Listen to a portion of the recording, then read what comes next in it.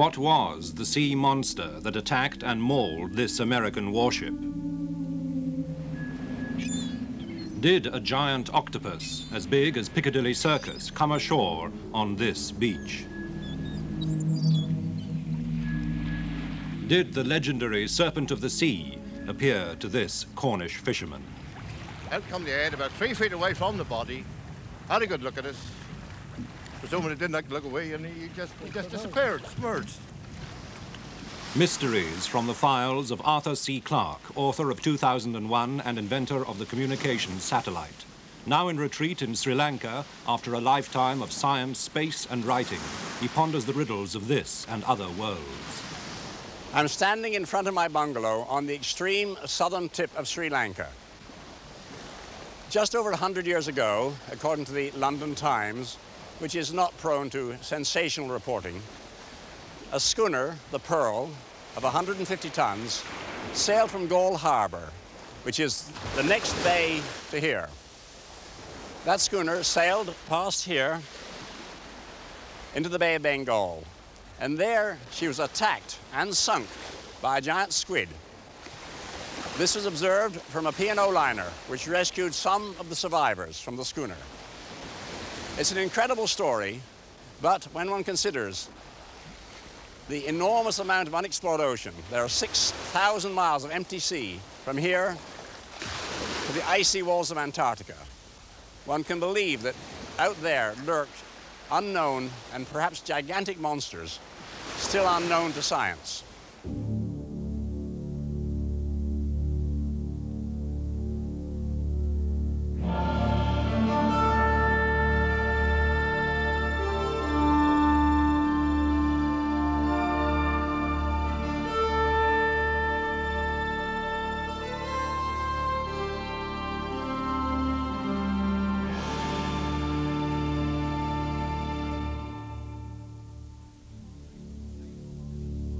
The late Lieutenant R.E. Grimani Cox was returning home to England in 1942 when he encountered one of the Second World War's most nightmarish sea stories. His troopship was sunk by a German raider in the South Atlantic. Cox found himself on a fragile raft beset by sharks. After 5 days came a sinister assault. Cox showed the evidence later to a friend. Well, when I looked at his leg, he pulled up his trousers and I could see scars the size of a penny, which is about 1.25 inches of the old penny, were dotted at intervals all the way up his leg. And these were white scars, sunk quite deep into the flesh, where the skin had been pulled off. Before he died in 1971, Cox told the story to his sisters, as well as to his friend, a biologist, Professor Cloudsley Thompson. Yes, he didn't show me that. He only showed me the... He did that. You were his sisters, and this was in the mess. There were 12 of them on the raft initially, and only 3 survived to the end of the 5 days.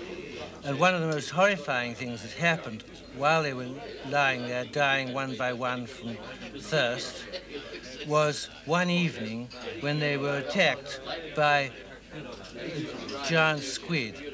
An enormous shape appeared beside the raft, and a huge arm came over and snatched one of the men and tore him off the raft before anybody could do anything to save him.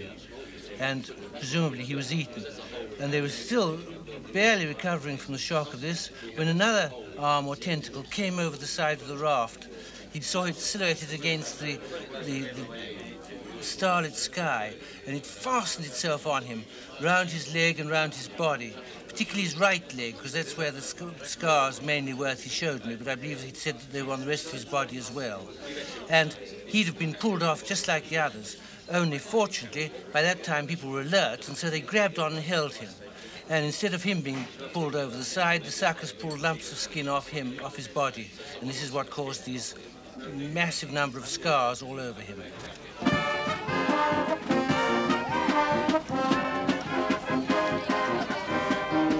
On her maiden voyage out of San Diego, the US Navy frigate Stein also had a weird encounter. The Stein's anti-submarine sonar gear suddenly went US, unserviceable. She sailed home. Once the family reunions were over and the ship was in dry dock, Petty Officer Ira Carpenter went down to examine the underwater dome. We noticed that there were some quite long scratches starting from the front and the side and down underneath the dome itself. The longest one, I would say, was about 4 feet long. At the bottom of each one of these cuts, or at least 90% of the cuts, was something embedded underneath the rubber coating itself. Of course, I was interested to determine what that was. I had never seen anything like this before. This type of damage was brand new to me. So I used my knife to pick out this foreign object underneath the no-foul coating. And it looked to me like it was a claw. And I quipped to my ASW officer at the time. I said, look here, it looks like we have been attacked by a bunch of small alligators. Navy biologist F.G. Wood. This is a small piece of the no-foul covering that was taken from the sonar dome of this ship. In many of these cuts were found teeth or claws, such as this one. And it's apparent that whatever did this damage grasped the dome and ripped all the way through this rubber covering to the metal below. The claw it looked like it had been wrenched out of whatever had put it there. I think that it must be from a squid, because squids do have claws or hooks similar to this. Nothing else that is known in the ocean has structures of this kind. This doesn't rule out something that we haven't found yet, because undoubtedly there are creatures in the sea that are not yet known to science. The Stein has since remained unscathed. But although no full-grown giant squid has ever been caught, a hint of what such creatures may be like seems to surface oddly about every 30 years in the far north, in the cold waters of the Labrador Current. This is St. John's, Newfoundland, the wartime convoy base on Canada's Atlantic coast, and headquarters for Dr. Frederick Aldrich and his team. This is a giant squid of the species Architeuthis dux. It came ashore on November the 22nd, 1979 at St. Brendan's on Collier's Island in Bonavista Bay, Newfoundland. It's an immature female. It is a small female, but it is a giant squid. During World War II, as ships would leave the harbor, they would be torpedoed by submarines, and when the survivors would go over the sides and hit the life rafts, giant squid would surface, pull them off of the rafts, and take them to their death under the surface. I cannot help but speculate that what we know about squid and its attraction to red, I just wonder if the red life jacket of the traditional Mae West life jacket might not have been a contributing factor in the death of those seamen. These are typical suckers on an arm of the giant squid. And you'll see that in addition to the suction cup, each sucker is fitted with a ring of teeth, so that when this sucker is applied to either prey or predator, these teeth are set and anchored into the flesh at the same time that the suction cup makes contact with the flesh of the other animal.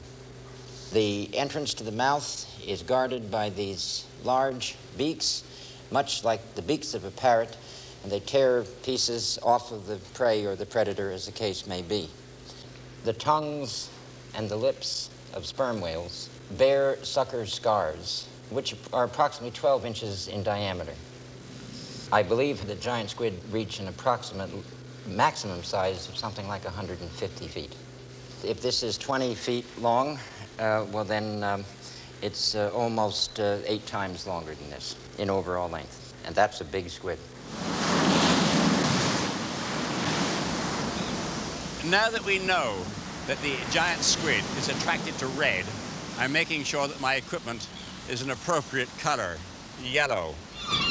Whatever size giant squid may reach, It does now seem that there really are giant octopuses, and that this man, Professor Joseph Gennaro of New York University, has evidence that one came ashore on this Florida beach in 1896. It was a local doctor, DeWitt Webb, who took charge of the carcass at Anastasia Beach, St. Augustine. He and his helpers had to use 4 horses plus 3 sets of blocks and tackle to move the body 6 tons or more up the beach. The mere stump of the one remaining tentacle was truly awesome, 32 feet long. Perhaps an effective example of the size of the octopus which might be represented by Webb's find would be to first look at the common octopus in this position and realize that Webb's octopus would actually stretch tip to tip from here to the red car up the beach. Part of the material eventually landed in the Smithsonian Institute in Washington, D.C. And all that remains of the octopus of the deep is this piece of tissue. Notice that it is sinewy and fibrous in its structure, something in the nature of beef or soup meat.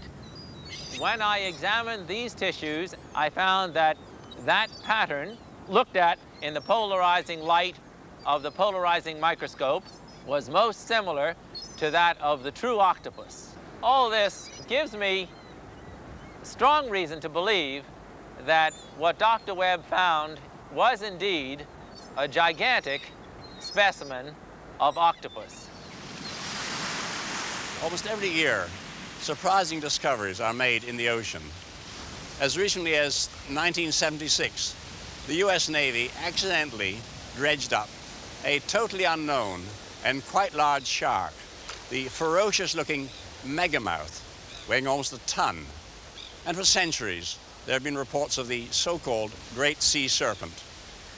Scores of captains have recorded such sightings in their ship's logs.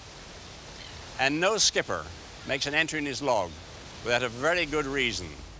This happened to a Norwegian ship, and this was the monster reported by HMS Daedalus.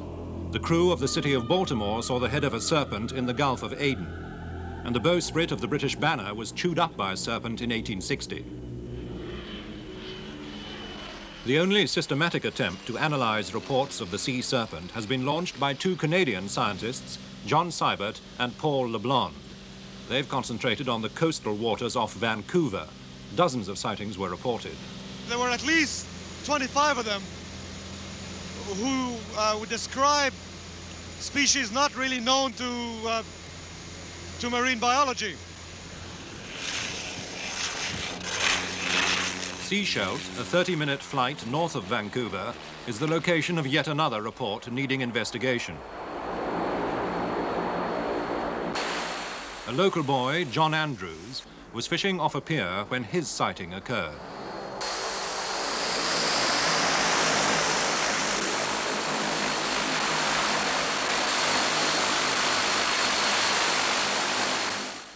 Could you tell us exactly what it looked like?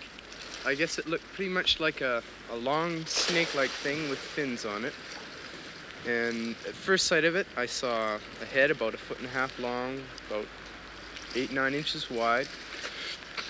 And it had large cat-like eyes, and they reflected light like a cat's, and they could move in opposite directions. One was looking at me and one at the bottom. And then I noticed that it was about thickness of my thigh, almost a foot around. The body of the animal? Yeah, the body itself.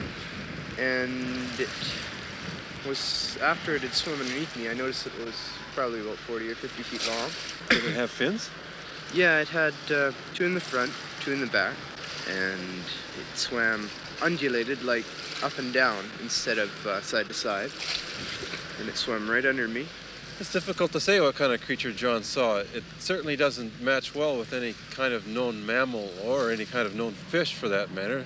The long snake-like body suggests that it's not a mammal, but its up and down undulation motion is typically mammalian.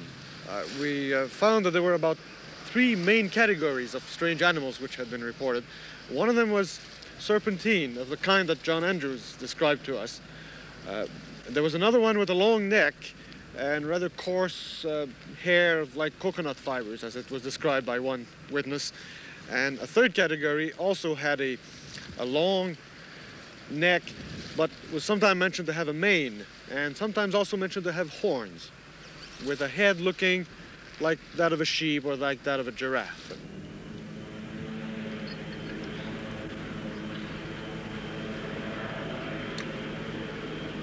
None of the witnesses in the survey were professional artists. But it's clear enough from the drawings in their questionnaires what they thought they saw. This is John Andrews' sketch of his sighting. Margaret Stout saw this in 1961, and David Miller saw this creature off Discovery Island. But it may be that the body of such a sea monster has fallen into the hands of man. In September 1977, this Japanese fishing boat was off the east coast of New Zealand when it trawled up in its nets a mystifying carcass. The Japanese TV networks were excited enough to helicopter teams out over the South Pacific and winch their reporters down onto the ship at sea.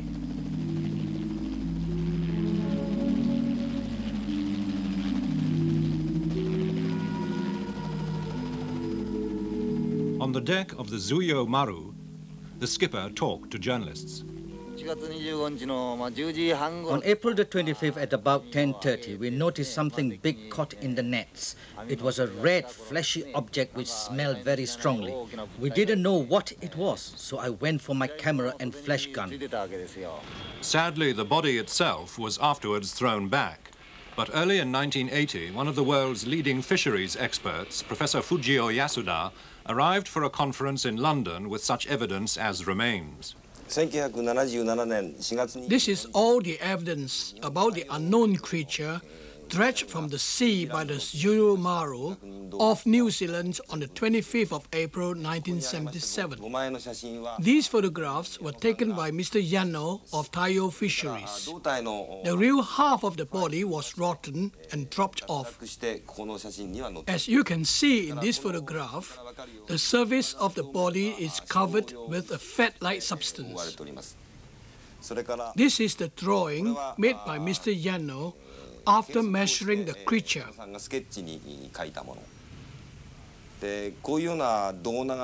I can't think of any known fish which has this shape.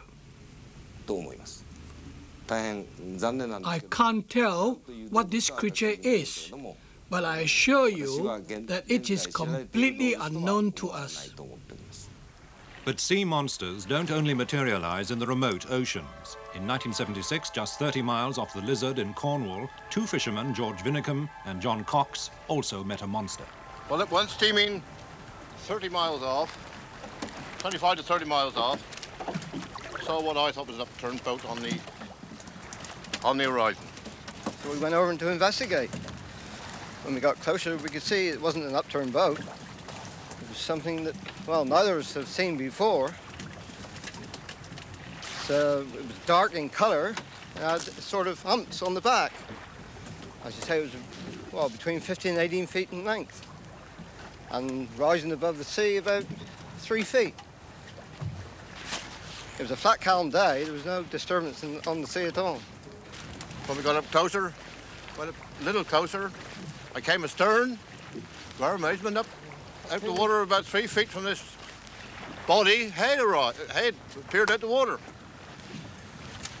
And it was a, well, thing I've never seen before after about 40 years of sea. And it gradually sank in the water and disappeared. But after talking about it, the only thing we could explain it was one of, very much like a prehistoric animal. The whole thing, I suppose, would have weighed, what, several tons. And equal in size, I should think, the boat we were in. Wouldn't you know? The boat was 32 feet long. Although whales and many sea creatures occasionally come ashore, there seem to be few records of a stranded sea monster. One of the most celebrated, however, occurred in 1808 beneath the cliffs of the island of Stronsa in Orkney. Precise drawings were made of the Stroncer beast at the time, and its dimensions were carefully measured. More than 50 witnesses swore to what they had seen. Today, among the other exotic exhibits at the Royal Scottish Museum in Edinburgh, is a piece of the backbone of the Stroncer beast. It's now in the care of Dr. Jeff Swinney. This was an animal which was described as being some 55 feet long. It was described as having a mane of hair running down the full length of the back, a tiny little head, a long neck, and many of the eyewitnesses, all the eyewitnesses who gave evidence on what they saw of this monster, quite reasonably interpreted this as being a totally new beast, a creature that they were completely unfamiliar with. Well, in the December of 1977, I was fortunate enough in being able to examine a beast which was stranded on the shore of the Tay near Carnoustie. These are the vertebrae of that animal, a basking shark. And I think the inevitable conclusion is that the animal which was stranded in Stroncer, in the Orkneys, was a basking shark. What tends to happen when a basking shark dies and the carcass rots is that the cartilages which are supporting the snout here tend to drop away. So these go, the snout goes. The large area here which contains the gill tissues falls away. So all that lot goes. And what we're left with is a small skull in this region and a long vertebra, long vertebral column here, which tends to give the appearance of a very small-headed creature with a long neck. The fins tend to fray out.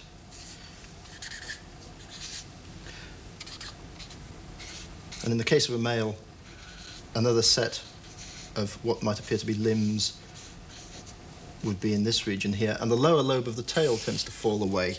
So what we're left with is this small-headed, long-necked creature with this long, tapering body.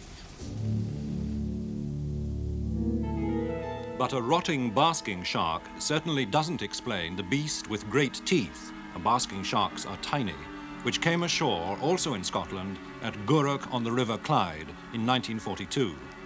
Being wartime, the Royal Navy wouldn't permit photographs. And finally, the beast was taken to the grounds of the municipal incinerator. On the orders of the borough surveyor, Charles Rankin, it was chopped up and buried under what is now the football pitch of St Ninian's Roman Catholic Primary School, Gourock. Mr. Rankin. I can't see that this carcass was a rotting basking shark. In the first place, this animal showed no signs of rotting. It was absolutely complete, unmarked.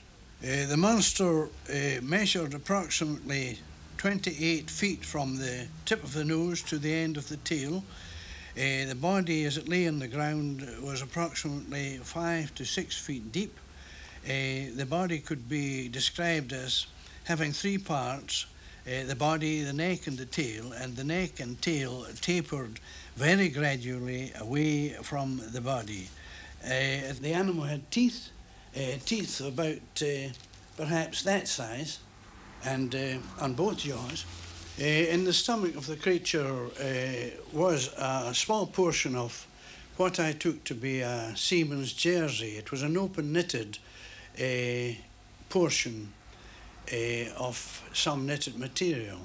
And the other thing, strangely enough, was the corner of what can be described as an old-fashioned tablecloth.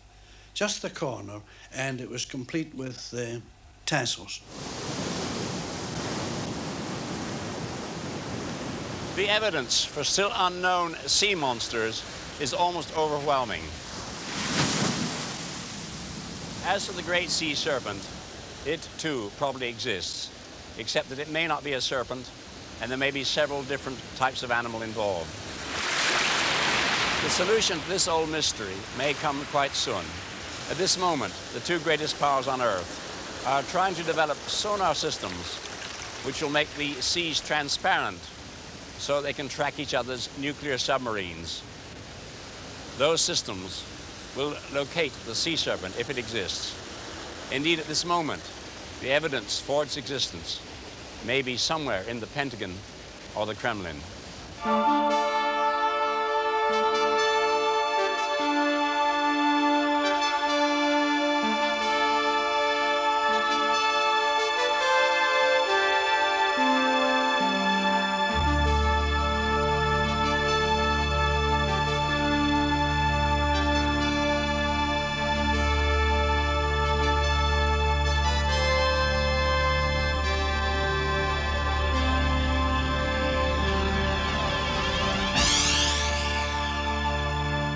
Next week, the extraordinary wisdom of the ancients.